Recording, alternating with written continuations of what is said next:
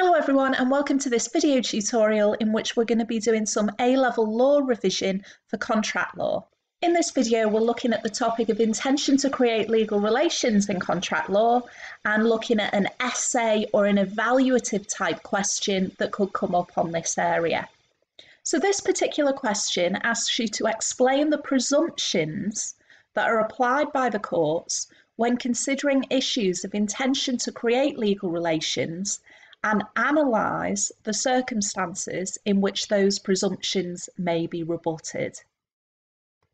So in essence, this question is asking you to analyse and evaluate whether the different rules and presumptions that the court has developed on intention to create legal relations, whether they're fair and logical or not in sifting out cases that aren't really appropriate for legal action.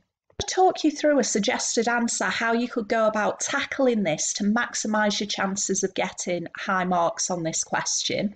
As always, I've colour-coded the suggested answer. So black represents the first assessment objective where you are demonstrating your knowledge of cases, rules, principles, and the red font is where you are analysing and evaluating the law. And I've also highlighted cases so that they stand out. So you always want to start an essay question like this by making sure that you've defined the area of law that the question is asking you about. So this answer is started with, in order for there to be a valid contract, there must be intention to create legal relations. And then I'm straight into some analysis and evaluation because I'm saying that the purpose of this requirement of a contract is to sift out cases which are not appropriate for court action. Because of course you'll know that not every agreement that you make in your day-to-day life leads to a binding contract which can be enforced through the courts. For example, you might have an agreement to meet a friend at the park. You might have a moral duty to honour that agreement, but obviously you don't have a legal duty to do so. And that's in general because parties to such informal social agreements don't intend to be legally bound, and the law seeks to mirror the parties' wishes. That's provided a nice little introduction as to why we even have these rules and presumptions on the intention to create legal relations. And then we can start to get into the actual rules themselves. So in order to determine which agreements are legally binding and subject to an intention to create legal relations or not, the law draws a distinction between domestic agreements and agreements made in a commercial context. And I'm going to start talking about some cases that help to explain these distinctions and these rules. So in Edwards and Skyways, it was held that agreements made in a business context raise a strong presumption that the agreement is legally binding, and this meant that a redundancy agreement could be enforced against an employer in this particular case. And then it's nice to try and evaluate what's gone on in that case. So the presumption in favour of intention to create legal relations in a commercial context does seem fair because it's assumed that parties intended an agreement to have legal consequences. So in a business context, in this case, it was employee-employer and there will have been a contract of employment.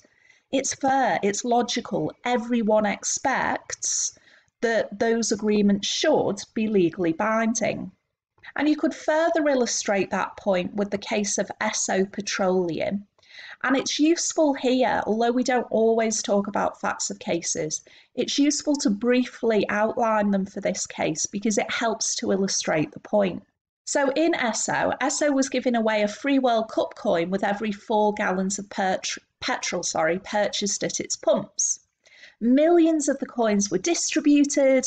Customs and Excise tried to claim that the coins were being sold and it could therefore claim purchase tax from them. Since Esso was trying to gain extra business from this promotion of getting free coins, there was an intention to be legally bound by the agreement. And this means that offers to give away free gifts to promote a business create a presumption in favour of the intention to create legal relations. And again, we need to try and evaluate and say whether that's a logical rule to have. So I've put here that it seems fair that if a business is potentially getting a financial benefit from a promotion, that they should also be bound by the terms. Now, some might argue that it seems harsh, actually, that there's a strong presumption in favour of being bound in commercial settings. However, that rule is sort of tempered, if you like, by the fact that the presumption can be rebutted. And so we could talk about the case of Jones and Vernon's pools. And in this case, it was held that commercial agreements can rebut the presumption that they are legally binding if they specifically state it is not binding. So again, useful just to outline very briefly some facts here, that in Vernon's pools, they managed to avoid creating a binding contract by simply stating that the transaction would be, quote, binding in honour only. And that seems fair because the clause was clear, the customer would see that, it was incorporated onto the coupons, so it seems like a fair case. You could talk about the similar situation that cropped up in Confetti Records, where the use of the phrase, quote, subject to contract on a document acts as an exception to the general rule that commercial agreements are intended to be legally binding. So on the face of it then, with our commercial settings, it sort of looks pretty fair and straightforward. We've got a general rule that there's a strong presumption that you are going to be bound, and that seems fair because that's what people expect, that's what people want when they enter into contracts, presumably. However, we can get rid of some harsh cases that rule might create by saying that a company can, as long as they make it clear enough, avoid that intention to be bound. So let's contrast that with the rules for social or domestic agreements. And in these sorts of agreements, there is a presumption that the parties did not intend to create a legal relationship. And that rule is illustrated in the classic case of Jones and Padavatin, in which an agreement was unenforceable between a mother and daughter because it was merely a family agreement, and therefore it was not intended to be binding. And in terms of evaluation, we can say that this is a logical presumption to have, because it'd be absolutely ridiculous if every single agreement between family members could be enforced in the courts. Non-lawyers may find it difficult to imagine a mother and daughter suing each other, and in the case of Jones, it was described by the judge as a, quote, really deplorable situation. And then it's useful to contrast the cases of Balfour and Balfour and Merritt and Merritt. And you may have come across these cases when you've studied distinguishing, but they're useful in this topic as well. So in Balfour and Balfour, there was no intention to create legal relations where an agreement was made between a husband and wife who were happily married at the time that they'd made an agreement. Again, that seems like a logical decision because it would be impractical to expect the courts to intervene in every agreement between a husband and wife. But that doesn't mean that there can never be an intention to create legal relations between a husband and wife, as illustrated by Merritt and Merritt. There can be such an intention where an agreement is made after a husband and wife have already separated. And you could further discuss Merritt and Merritt and say that it was fair in this case because there was also a written agreement which showed an intention to be bound, and this was made after they'd already separated. So you can clearly distinguish Merritt and Merritt from Balfour and Balfour. And it would have been inequitable or unfair for the husband to go back on this written agreement in the case of Merritt. And it's nice to consider Wilson and Burnett next, because we've considered family members with Jones and Padavatin, we've just considered the situation with husbands and wives, now we're going to consider the situation with friends. So in Wilson and Burnett, the defendant won over £100,000 playing bingo with two friends with whom she worked. Now, the friend said that there was a prior oral agreement made at work that they were going to share any winnings. But this agreement was unenforceable.